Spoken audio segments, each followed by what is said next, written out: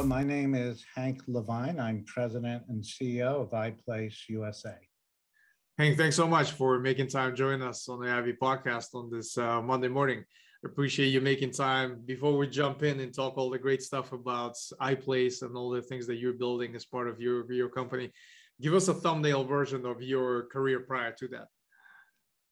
My career prior to that is maybe interesting, maybe a mess.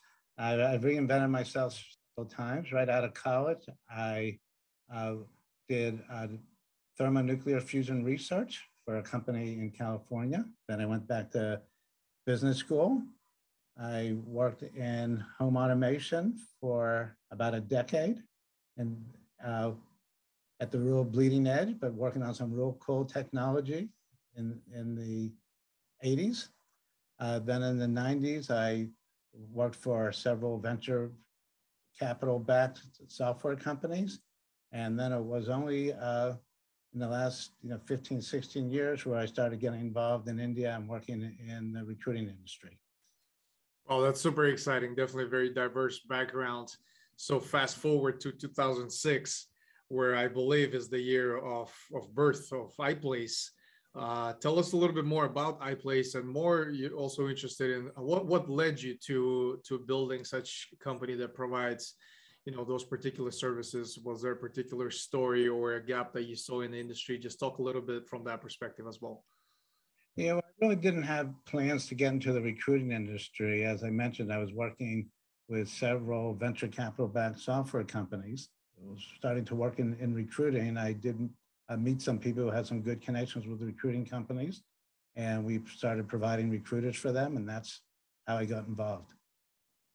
Well, that's very interesting, and thanks for that insight. And based on kind of everything that I know about iPlace, and correct me if I got my numbers wrong, I believe you have over 700 recruiters in India and over 100 clients, and which places, I guess iPlace is one of the largest recruiting companies that me personally have come across in the past. And I would imagine that it's not a small feat to manage an organization of that size, especially virtually, especially remotely in different geographical locations. Just talk a little bit more from that perspective. How do you manage the organization overall, and what are some of the strategies that you deploy? Okay, so I'm going to just step back a little bit and explain the nature of our company. So we're not a staffing firm. We provide outsourced recruiters. So by that, I mean, we have recruiters who are dedicated to our clients and work for them on a full-time basis by augmenting their talent acquisition team. So our recruiters do essentially the same thing our clients' talent acquisitions team do. And our clients are both corporations and staffing firms. So you're right, when you have 700 recruiters spread out over 100 clients, operationally, it is a big task. Fortunately, we have a fantastic management team in India. Our team has been with us almost without exception for at least 10 years. So they're quite experienced and they understand the company and our culture. But we also have a really, really cool secret weapon. It's called Launchpad. And the basis of Launchpad is gamification. So Launchpad is essentially our company operating system. The whole company runs off it. It was invented by the team in India. It's run by the team in India. And as I said, it really supercharges performance. Oh, that's very interesting. And anytime I hear gamification, I get super excited because coming from a highly technical background myself, I always saw value in adding components that add some type of gamification to whether it's a complex process or how do you measure teams' performance and things like that. So tell us a little bit more about the Launchpad and the gamification aspect of that. How do you utilize that as part of the recruiting service? Yeah, people are pretty familiar with gamification because just about everyone's gamified today. We're all collecting airline and hotel miles or Starbucks points and so forth. But we're really one of the only companies who have gamified our operations. So the way this works is every month our recruiting managers meet with our point of contact at each one of our clients. And in those meetings, they set team goals for each of the entire team. And then the manager goes back and sets individual goals for each one of the recruiters on the team. We also do a monthly performance review with each client, and we set, I'm sorry, I meant quarterly performance review, and we set quarterly goals for the team in that meeting. So what it comes down to is that every recruiter has goals for each month and goals for each quarter. So that's very interesting. And you've mentioned that you, as iPlace, collaborates with your clients in terms of setting these monthly and quarterly goals. How does that, how does the gaming part of it actually works? Give us maybe some more concrete examples from that standpoint. Okay, so the way it works is when a recruiter achieves a goal, he or she earns stars. And when you get 40 stars, you get an automatic pay raise. And when you get 120 stars, you get an automatic promotion. So we don't have any performance reviews in the companies. The recruiter's success, how quickly they get pay raises, how quickly they advance, is all dependent on how quickly they earn stars. Well, let me take this back a little bit. I believe I heard you said we have no performance reviews at the company. So let me double click on that a little bit further. What exactly do you mean? Because it just sounds, just sounds too good to be true to have no performance reviews. It is too good to be true. So I think everybody hates performance reviews. It's, if you go into the internet and just Google that, you'll just see thousands of articles about how people hate performance reviews. We were no different. Our managers hated them. Our recruiters hated them, and the reasons people hate them are they tend to take up an enormous amount of time. I mean, our managers were probably spending 30–40% of their time just preparing for performance reviews, right? They had a lot of recruiters. Of course, there's other problems with bias. A lot of times the review you get doesn't have too much to do with how good a recruiter you are. It has to do with how much your manager likes you.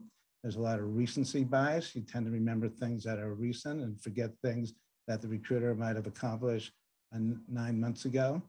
These conversations become very counterproductive. You want to have a conversation, a performance review about how to improve performance, but they usually get sidetracked when you talk about compensation. In fact, we found that after performance reviews was our point of highest attrition in the company, because people were resentful, or they saw what other people were getting and they felt it wasn't fair. And so the whole system of performance reviews was very bad. The cool thing is with Launchpad, it all went away. It went away 100%. No one even mentions performance reviews or appraisals or any of those things. They know that to get ahead in the company, you achieve your goals. You achieve them every day. You achieve them every month. You achieve them every quarter. And if you produce, you get pay raises and promotions. If you don't produce, you don't get ahead. Yeah, I can definitely relate on so many levels, because I've managed teams of different size at a Fortune 500 corporate environments, as well as the startups of my own companies. And performance reviews, it's a dreadful exercise. And as they say, I recently listened to a conversation by the president of Coinbase, and she spoke a lot on the performance reviews. There's an analogy of horses smell fear. And at the end of the day, when you get into that performance review environment, and it always starts with some type of a small talk that, here's some little things that you do well, but there's always that but. And as you spoke in terms of the fallacy of the performance reviews, that it's, tends to focus so much on what the recent, I guess, accomplishments were, or the missteps, and overlook bypassing some of the previous accomplishments in the past. So overall, it just sounds very interesting. Curious to get your thoughts on what do your clients actually think about the Launchpad, this approach, and what value do they get out of this? Our clients absolutely love it, because for the recruiters to get stars, they need to do exactly what the client wants them to do. All right, so each account's different, and we have different goals for each recruiter. But basically, the recruiter is earning stars, and they're highly, highly motivated to earn stars because that's how they get pay raises and promotions. So if they get stars, they're doing exactly what the client wants them to do. That's very interesting. And to look at it from a different lens, from the other side of the spectrum, from the recruiter standpoint, what do you think is their perception of the Launchpad? As you manage that partnership with your client and just overall collaboration on the goal setting, how does the recruiter feedback come into the place? What's overall perception from the recruiter side? Well, we've done surveys of our recruiters, and so this is both anecdotal, but it's also in data. And our recruiters love a Launchpad, and what they love about it is it puts pay raises and promotions in their hands. So, in most cases, if you're not getting your stars, the solution's very simple. You just work harder. So I'll give you an example. Say a recruiter will earn stars if she gets 30 sendouts in a month. And now it's coming towards the end of the month, she's only at 24. So she's going to really need to pick it up to get the 30. Well, how does she do that? It's pretty simple. She stretches her hours. Maybe she works on the weekend, but if she works hard enough, she can almost always get 30 stars. And Launchpad can be very lucrative for our recruiters. The best recruiters get 4 or 5 pay raises in a year. And so each pay raise isn't huge, but cumulatively they are huge. So our employees are very well paid, but they're only well paid if they earn it. Right? If they're creating value for iPlace and the client, they move up fast and they get big pay raises. Right. Very, very interesting. And I would imagine that also puts a lot of pressure on recruiters because it's a metric-driven approach, although it is gamified. But at the end of the day, how do you manage that balance? Of that becoming too much pressure on the recruiters versus the actual performance. That's interesting. It does hold them accountable, so that certainly does make pressure. But it's pretty interesting. We had a research study done by Lorenzo Benzi. He's a professor at Cal State Fullerton, and he showed that Launchpad dramatically increased engagement of our recruiters, but there were about 20% of our recruiters who didn't like it, mostly because they were being held accountable. But the fascinating thing was that it showed even the 20% who didn't like it judged the system to be very fair. Mm-hmm. So I thought that was the most amazing part of all the data. I knew people liked it, but the ones who didn't like it still thought it was fair. Yeah, absolutely. And I think fairness is a very, very, very strong yet oftentimes overlooked component of, just doing business overall in general, whether that's, if we talk about performance measurement or any type of goal setting. I think fairness is definitely a very strong component of any of that type of strategy. Yeah, iPlace, we really believe in transparency. So Launchpad really helps us deliver that too. So Launchpad is on our corporate intranet. You can see how each recruiter in the company is doing, how close he or she is to getting a pay raise or a promotion. It's all public information. So that also, really keeps people on their toes because, of course, no one wants to be at the bottom of the pack amongst their peers. But the people who are leading the way are really cleaning up, and that's nice to be able to show too. Yeah, absolutely. I would imagine that. So how do personal goals fit into the overall gamification aspect of that? I understand the professional side, the metrics in terms of the actual performance, but I would imagine the personal goals also make up a good portion of just the overall formula. How do you go about that? Talk a little bit more from that perspective. Yeah, well, the monthly and the quarterly game is actually quite different in nature. the monthly game tends to be based on things where you can get quick results on a daily basis, weekly basis, or certainly on a monthly basis. So it would be things like call activity, number of send-outs, number of interviews a recruiter's getting. And as I mentioned, it's different for experienced and less experienced recruiters. So a less experienced recruiter would be very production-based. An experienced will have goals for the team because we want the experienced recruiters to coach the other members of their team. So it might be production of the whole team. In the quarterly game, we focus on things that take a little bit longer. So things that you can't do in a week. We almost always have placement goals. Placements usually take a month or two to get an actual placement, but we also have goals that are really cool around health and well-being. So one thing we have is a professional development goal. So we have a very, very good learning management system. It's called iPlace Academy. There's close to 300 courses in it. And these courses are in groups. So recruiters will be assigned a area. It might be just getting expertise on an industry or a technology or a type of sourcing technique. But if they complete a number of modules and they get certified in a particular area, they can earn stars for that. And then the coolest thing we have is we set monthly goals around health and well-being. So every recruiter has something that they need to achieve for health and well-being in the quarter. It could be reading a business book. It could be losing weight. It could be quitting smoking.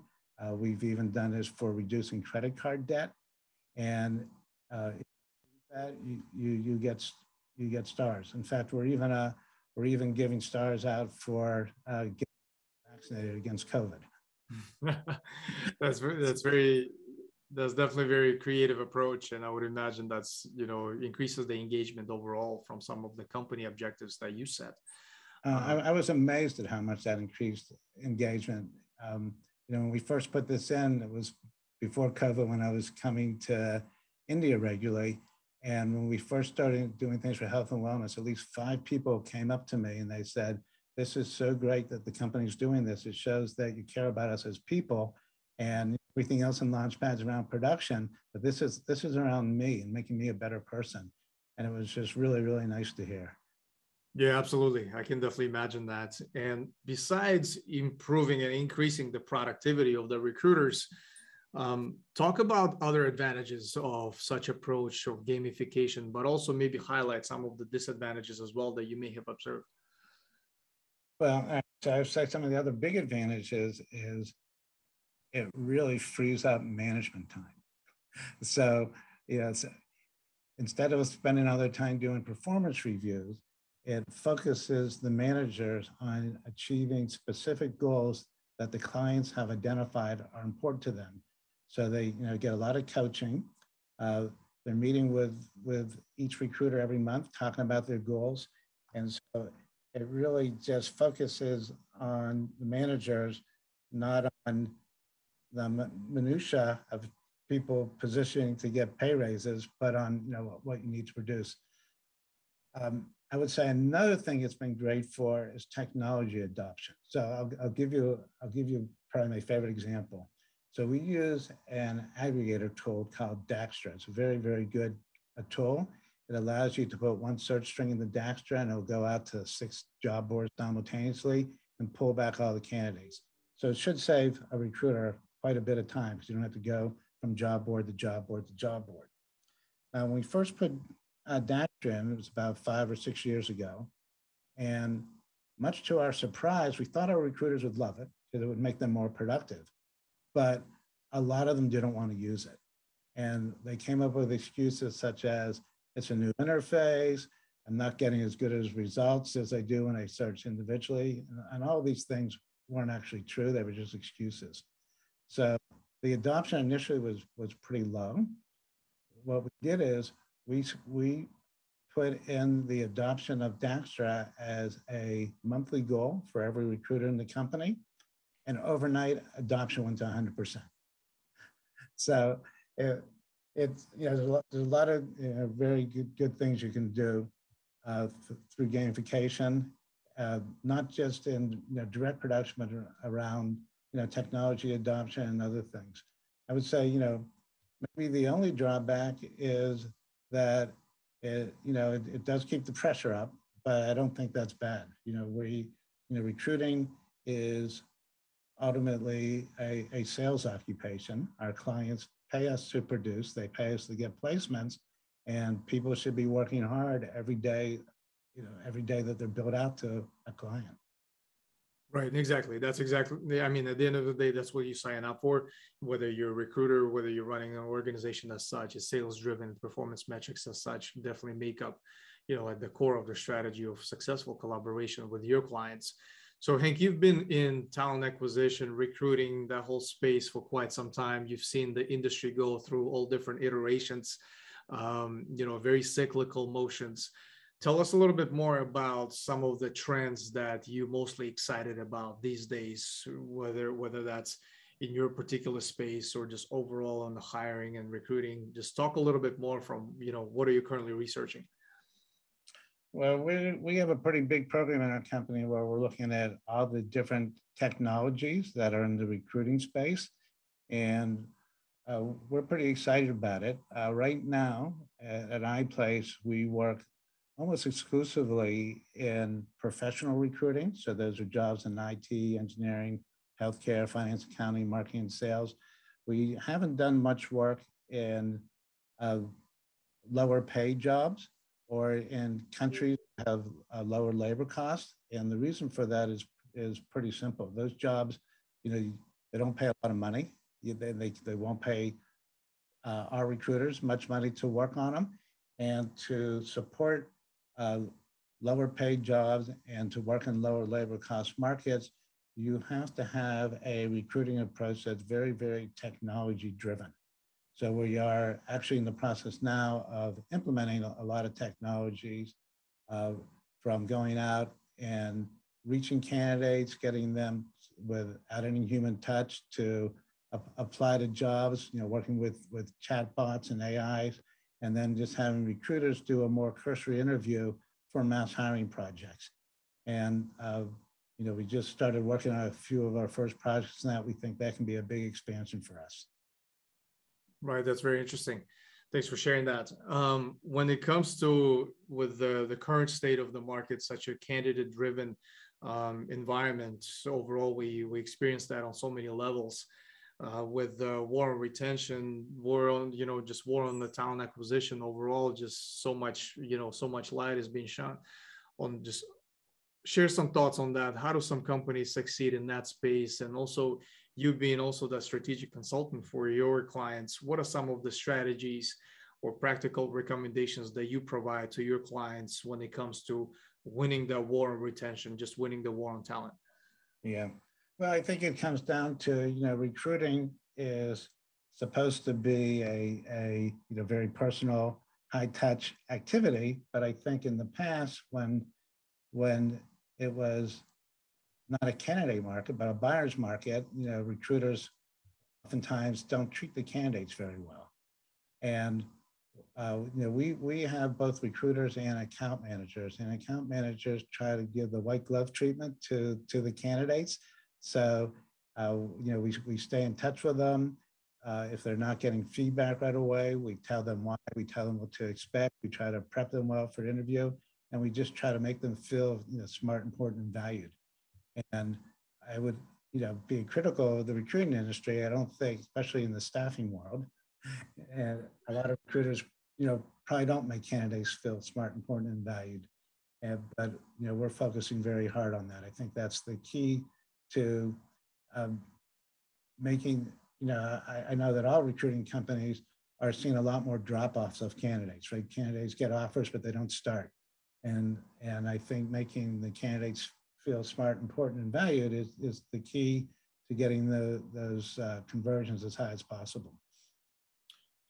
There's an area that I'm fascinated by because of how complex it is and very difficult to master. And I'm talking about interview.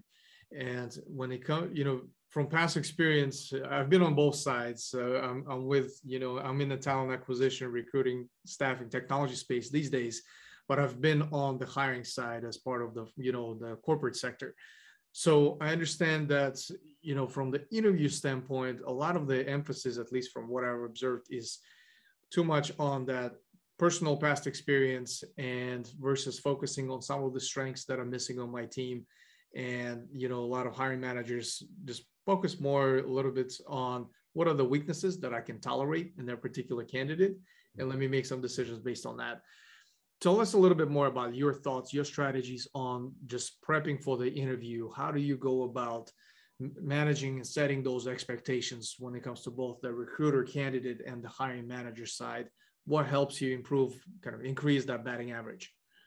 Yeah, we do a lot of things in that regard. First thing is we try to work very closely with hiring managers. So a lot of hiring managers, they're good at their job, but they're not very good at creating job orders. And they tend to create a wish list of everything they want. In this market, you're probably not going to get that. But also in this market or any market, some of those things might not matter. For example, you'll see hiring managers for a developer position will put down something like must have gone to a top university in engineering or computer science. And so we'll say to that hiring manager, if I found someone that maybe didn't go to college, but she's worked for 15 years as a developer, she's great at coding, she's has all these accomplishments, but she doesn't have a college degree, would you hire her? And the hiring manager, almost without exception, says, of course. So when they say, of course, you say, then why is this, if I send this to my recruiter, they're only going to look for people from top universities. Let's remove that. So as far as prepping candidates go, this actually comes out of our professional development department. So we have a checklist of things that we go over with them, but we also have 3 very, very good videos. And they're about 20 minutes long. So it does take some work on the part of the candidate, but it teaches the candidate everything they need to prep for an in-person interview, for a video interview, or a phone interview.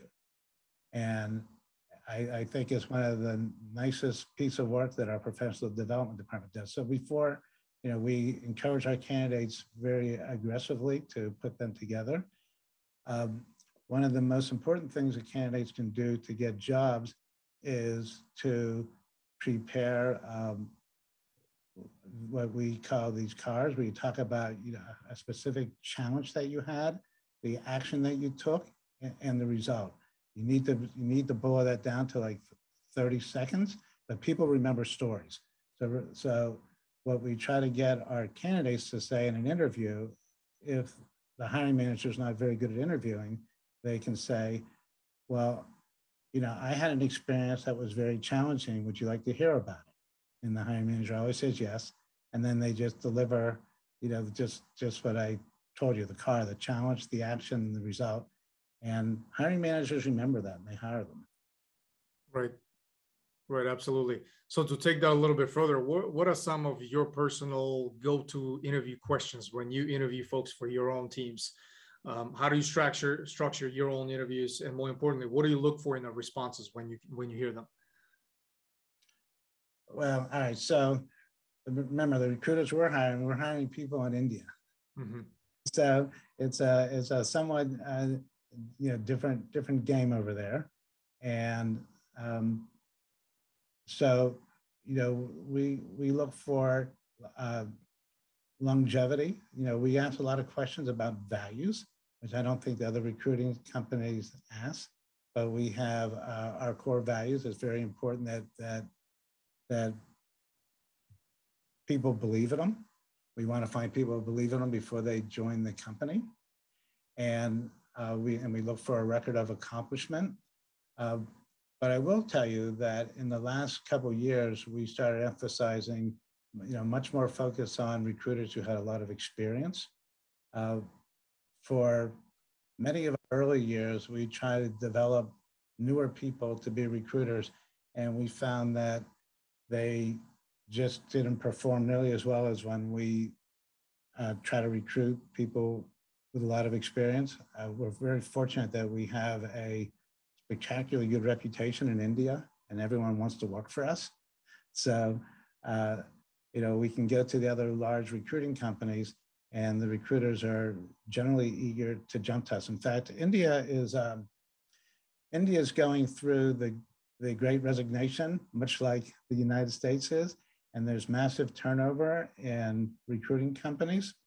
But in iPlace, our attrition has actually gone down a little over the last year.